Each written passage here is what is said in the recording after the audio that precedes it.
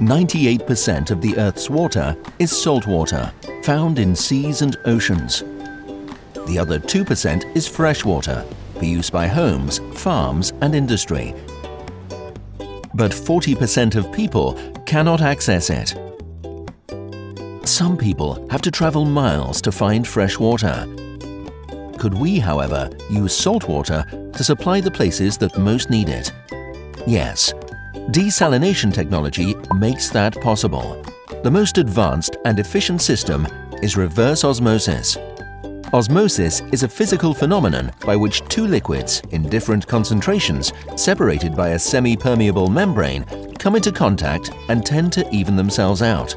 The liquid with the lower concentration crosses the membrane toward that with highest concentration. This process is inverted in reverse osmosis.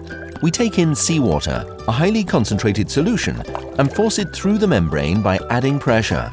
On the other side, we obtain salt-free water, while back on the first side, the remaining water still holds the salt the membrane prevented from passing through. Let's look at the process overall. Water is taken from the sea and receives a first treatment to eliminate impurities, oil, seaweed, rubbish, and so on. Once free of organic substances, the saltwater can be subjected to reverse osmosis. After the filtering, we have two streams, one brine and the other fresh water.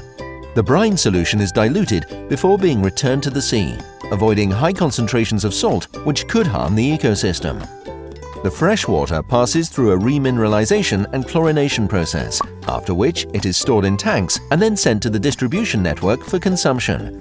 Reverse osmosis is not only the most advanced desalination system in the world today, it is the most efficient and beneficial for the planet. It generates up to 4.5 times fewer greenhouse gas emissions than all other technologies.